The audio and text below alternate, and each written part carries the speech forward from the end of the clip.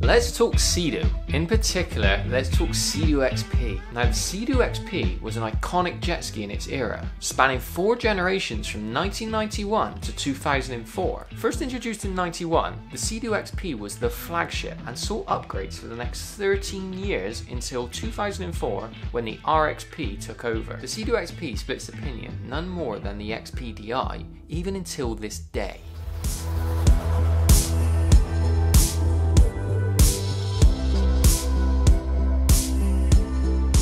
Hi, I'm Joe, and I'm on a mission to live out a childhood dream of owning a Seadoo XP. I grew up watching these iconic skis, the golden era of Seadoo when two-strokes were king. One of my fondest memories was the distinctive smell of a two-stroke engine bay, and of course the iconic start-up sound. However, see, the thing is, I was born in 1993. That's me there. And this is pretty much the time when these skis were at their pinnacle and being sold. They're evolutionary. So fast forward 26 years and, well, honestly, a lot has changed, with seemingly everyone turning their back on these two-stroke engines, which, if you're me, basically sucks. Why? Because I knew that I wanted to get my hands on one of these classic skis from this era, with the XP being the one that fascinated me the most. However, this now fading technology, with the XP essentially being blacklisted by all of the dealers, is now being replaced with the Seadoo Spark. It's not an XP. I think it's the distinctive product styling of the XP. The neon bold graffiti style graphics. It's just got that unique appeal to it. The HX spring seat, the motocross style stance on the water, something that even you newer guys won't admit it. But the Spark tries to emulate, right? It is the classic story of old versus new. So, it took 3 years and a lot of looking, but I finally bit the bullet and found this beauty.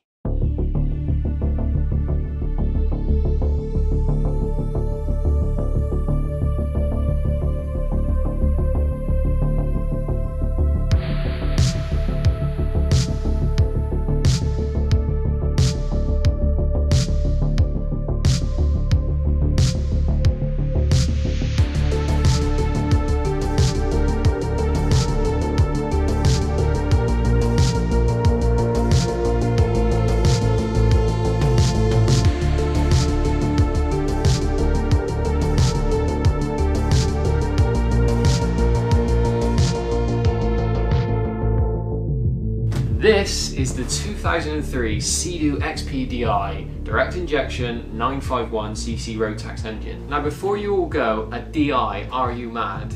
Don't you have to be mad to buy a 16-year-old jet ski? Now, before you guys go crazy in the comments pointing out all of the issues that the DI had with the fuel injectors and the electrical systems and all of those things, and that I'm doomed and life is going to be over, please remember these skis once upon a time were cutting edge for their time, and in 2003 direct injection was relatively new in its infancy.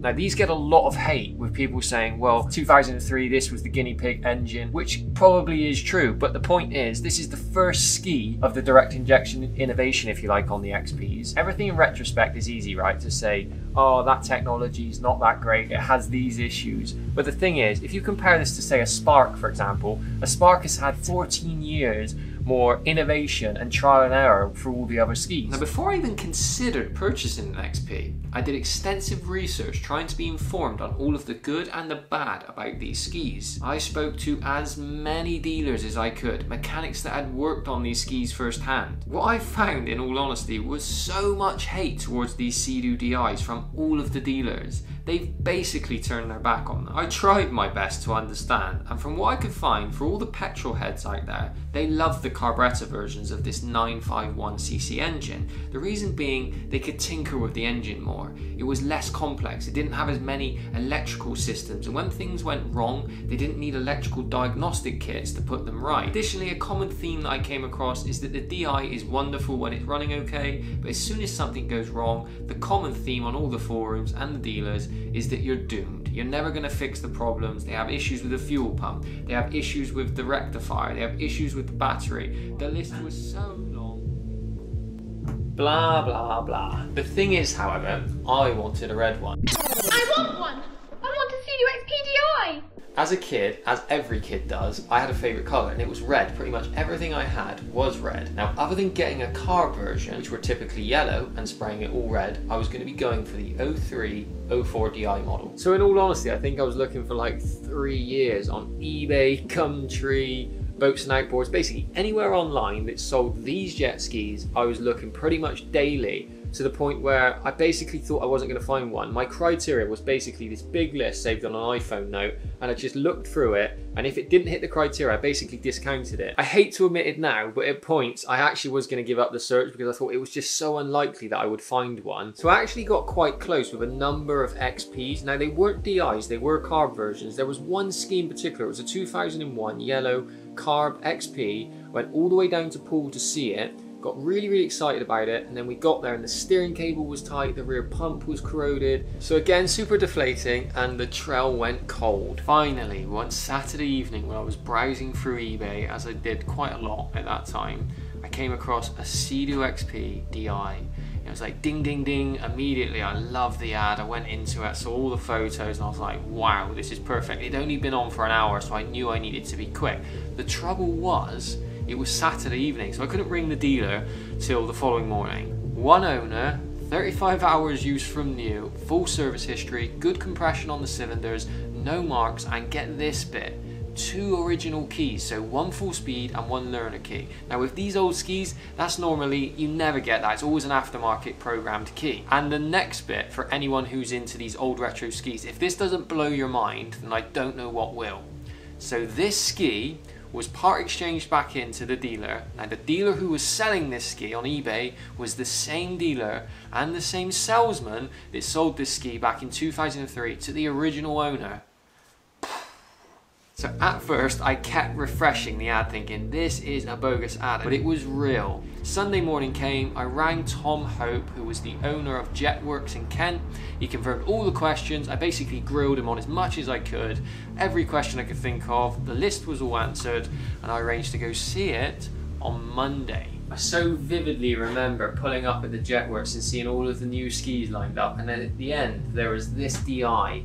I'd waited to see one for so long, and it was there glistening in the sun. It was honestly amazing. So as I walked up to the ski, it was literally like, you know when you have a childhood dream and you see something for the first time, and just seeing the handlebars, I mean, no one will really understand it, but just like seeing the old Seadoo, it was just amazing. There was a relentless inspection that took place. I looked over everything, literally with a fine tooth comb. And unfortunately, the only negative, if you like, is the steering cable was quite tight, but because of the relentless, research that I'd done previously, I knew the rough cost of what a steering cable would be, about £120 I believe it was, so I wasn't overly phased. It was disheartening because I wanted the ski to be perfect, but how perfect is a 16-year-old ski going to be really? There was a few little chips in certain places, but it was only ever going to end one way. Me and Tom did a deal. I was super happy. It was on a brand new trailer, a brand new extreme trailer, so it was just basically tick with all of the things that I could have ever hoped for in a ski. And then we arranged to come pick it up. I didn't pick it up there and then, which was really hard, leaving it, coming away, and then having to come back. But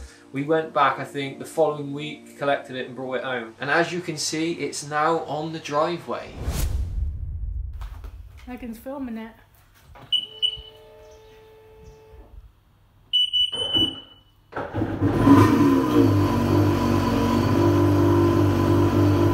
Okay guys, so I know you're not supposed to run a jet ski on the flush for this long, but it was the first time and a super proud moment for me to show my dad. You can probably see it in my facial expressions. Anyone's dream as a kid is to one day do something your parents look at and go, wow, and for me, this was a pretty special moment.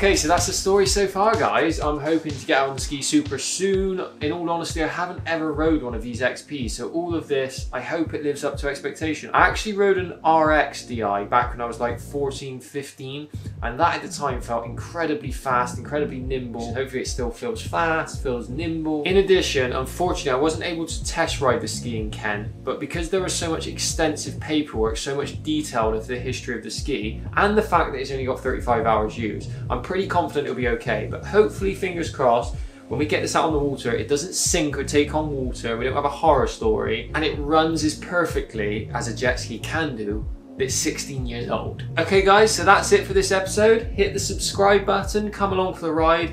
I've made this channel as a passion project for all these classic jet skis. So of course, this series is gonna be focused on this DI, but I have a bucket list of these classic jet skis, working all the way from the SP up to like the GSX, all different skis. So if you're interested, make sure you come along for the ride. Thanks for watching, guys.